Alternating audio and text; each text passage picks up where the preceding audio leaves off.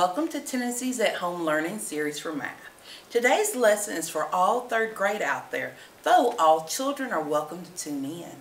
This lesson is number 17 in a series. My name is Lisa Sharkley and I'm a third grade teacher at Venus Stewart Elementary in Gallatin, Tennessee. I'm excited to be your teacher for this lesson. Welcome to my virtual classroom. If you didn't see the previous lesson, you can find it on Tennessee Department of Education's website at www.tn.gov/education. You can still tune in, but it might be better if you would refer back to the previous lessons because I'll talk about those.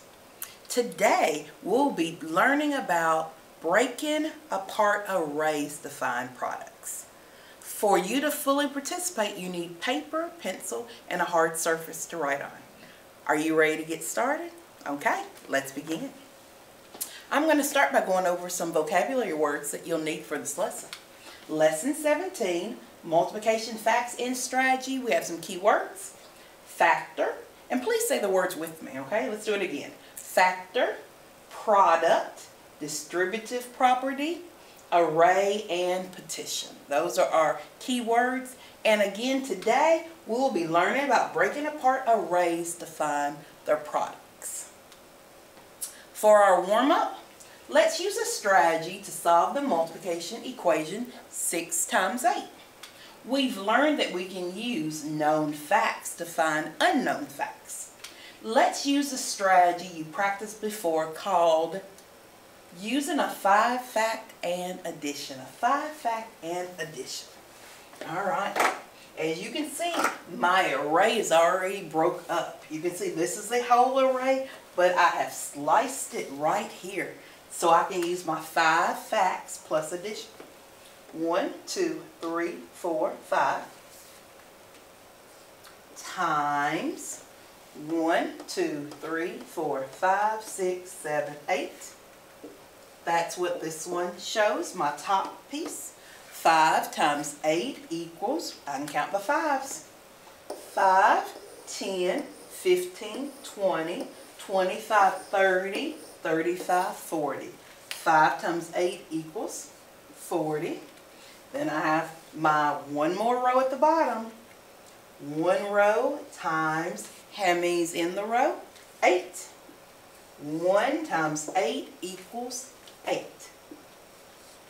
So now 6 times 8, 6 times 8 is equal to 40. That was this piece from here to here, plus the piece at the very bottom, 8, which would be, yes, 48. 6 times 8 equals 40 plus 8, which equals 48. We use the strategy of a 5-fact and an addition to find the answer. Alright, we're off to a good start. Let's revisit the multiplication expression of 6 times 8. We're going to practice using the distributive property to find the product. In this strategy, we begin with the whole array and break it into smaller arrays of our choosing. So we have that same 6 times 8, but we're going to break it into smaller arrays, and then we put it all back together again. Alright, I think I want to make a horizontal line. I'm going to cut right here. Right in the middle, because I have some up here, some here. I have an equal amount on both sides. Let's find the multiplication equation that matches where I put our line. 1, 2, 3. 3 rows. 3 times how many's in each row? 1, 2, 3, 4, 5, 6, 7, 8. 3 times 8. Alright. Let's go down to the bottom. Again, the same thing. 1, 2, 3. 3 times 1, 2, 3, 4, 5, 6, 7, 8. 8. Alright. I could count all my circles, or I could skip count by 3, and I'm pretty good at that. Let's try it. 3, 6, 9, 12, 15, 18, 21, 24. I hope you counted with me. Well, I know if 3 times 8 is 24 at the top, 3 times 8 at the bottom is 24. So to find 6 times 8, 6 times 8 would be equal to 24 plus 24. And when I add those up, I always add them up this way. 24 plus 24, 4 plus 4, 8, 2 plus 2, 4, equals 48. Another strategy. So we have the 5 plus an addition, and now we have the distributive property. 2 different strategies. Let's keep going. Let's continue practicing using the distributive strategy. To find the product for 7 times 8, let's first draw the array. Well, you see I have it drawn. On your paper, use dots to draw 7 rows of 8. So on your paper, please draw your 7 rows of 8. Go ahead and draw it pretty quick so we can kind of work this one together. We can work it together. 7 rows of 8. 7 rows go down. 8 will be in each row. It'll look a lot like mine. Okay?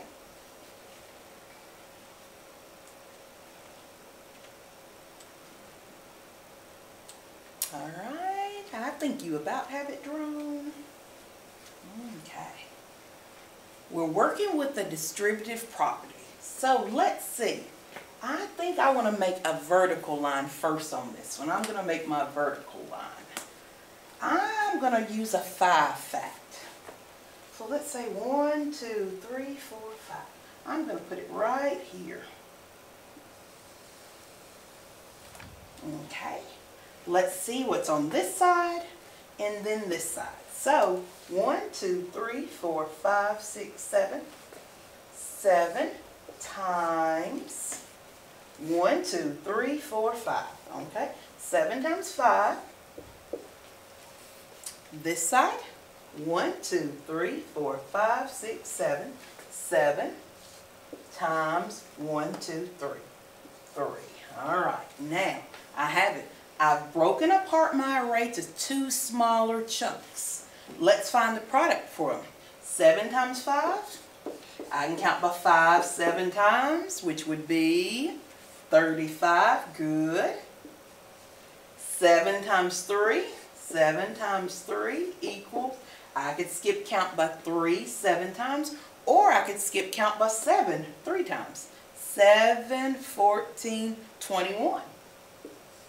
Alright, I have my products for both of my smaller chunks.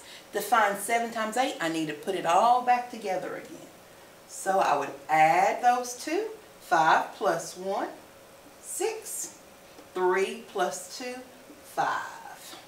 7 times 8 equals 56. Oh, do you know the other trick? 5, 6, 7, 8. That's what I always tell my own kids. 5, 6, 7, 8 when it comes to 56.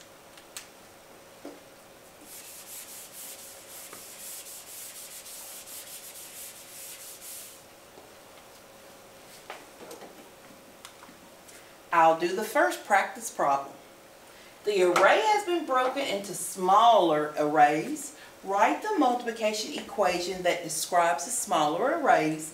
Use the smaller arrays to find the product of 7 times 6. Again, we're using the distributive property. We're trying to find what is 7 times 6. We're breaking it apart into 2 smaller arrays, and then we'll add our products back together. All right, let's check this one out. 1, 2, 3, 4, 5, 6, 7. 7 times, let's see how many are going across. 1, 2, 3, 4, 5. I like when we do the 5s. 5s are easy for us. All right, and our last one. 1, 2, 3, 4, 5, 6, 7. 7. How many's in each one? 1. All right, let's see. So I'm putting that 7 times 6 is equal to, I'm going to use my parentheses, 7 times 5 plus 7 times 1. Well, 7 times 5 equals 35 plus 7 times 1 equals 7. 35 plus 7 equals, I hear you, 42. 7 times 6 equals 42. We use the distributive property to chunk it, and then we put it back together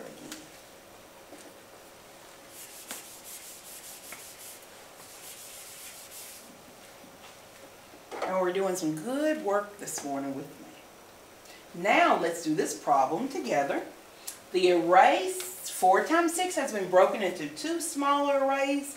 Write the multiplication equation that describes the smaller arrays. Use the smaller arrays to find the product of 4 times 6. Alright, here we go again. It's already been cut for me right in the middle. Let's see what's above. 1, 2, 2 rows. That's my first factor, 2. How many's in each row would be my second factor. 1, 2, 3, 4, 5, 6. 2 times 6. I can count by 2 6 times. Say it with me. 2, 4, 6, 8, 10, 12. 12. My bottom array. 1, 2. 2 rows. And there's also 6 in each row, which would also be 12. For me to find what 4 times 6 is, I would add the product to my 2 smaller arrays equal 12 plus 12. Notice where my 12s are coming from.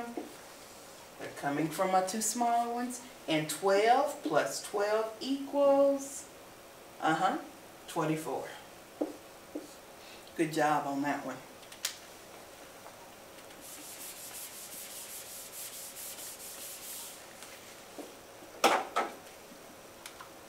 Now you try one by yourself. Look back at your notes if you need to. The array 4 times 7 has been broken into 2 smaller arrays. Write the multiplication equation that describes the smaller arrays. Use the smaller arrays to find the product of 4 times 7. Okay, I'll give you a minute to work on this one. 1 minute, draw it, work on it, put it back together.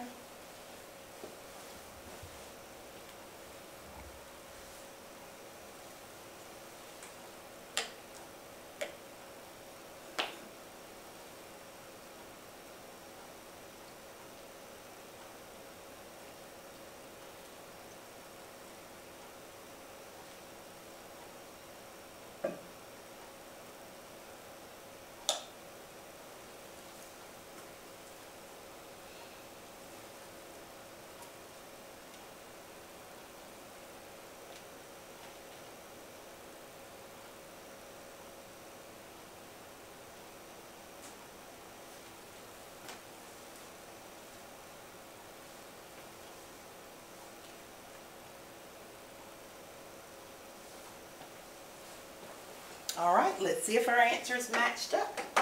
For my first part, I know there's 4 rows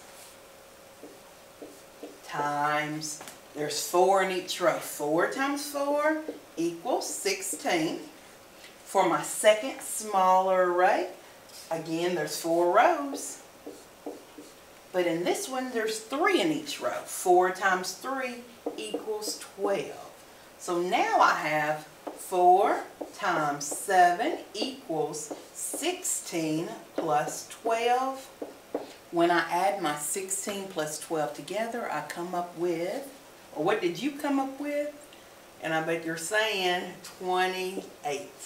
4 times 7 is equal to 16 plus 12, which equals 28. Lasso cheer, yay!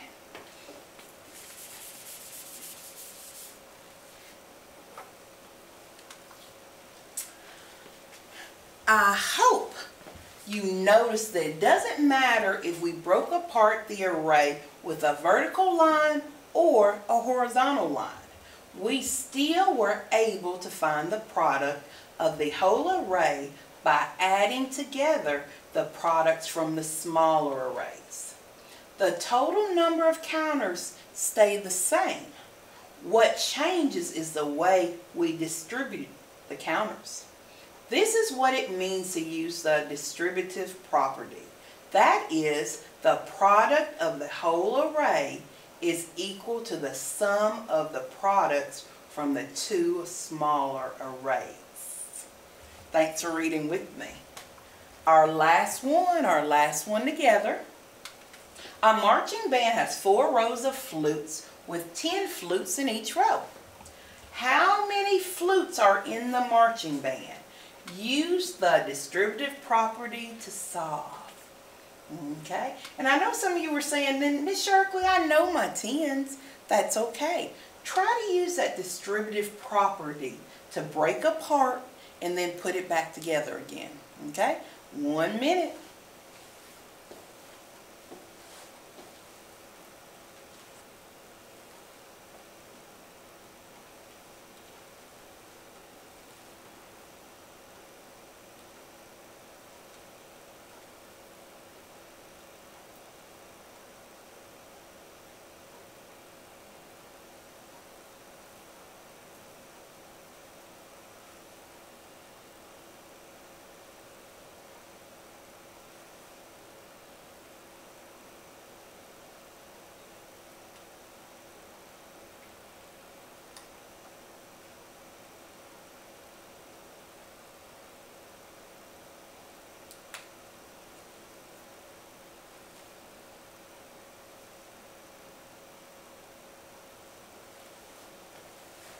All right, let's look at it together.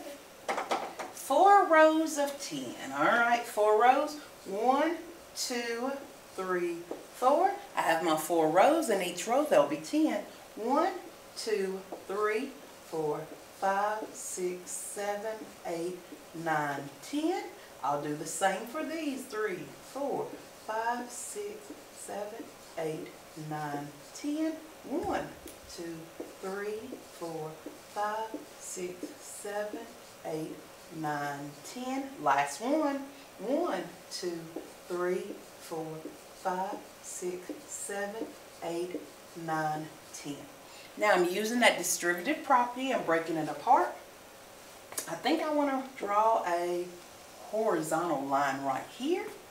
That would show 2 rows with 10 in each row. 2 times 10 equals, oh, easy. I could count by 10, 2 times 10, 20. And my bottom piece or array is a mirror of the top one, so it's also 2 times 10, which would be 20. So now 4 times 10 equals 20 plus 20, which would equal 40. My product would be 40.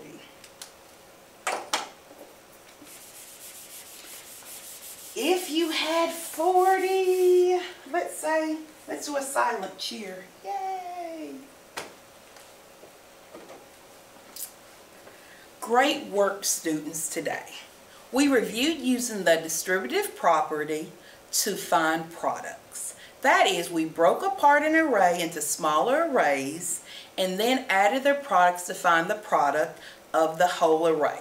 I hope you're feeling confident that you can use known facts to find unknown facts. You sure did a great job. I will show you the independent practice that goes along with this lesson. Thank you for welcoming me into your home, and I'll see you in our next lesson. Bye-bye.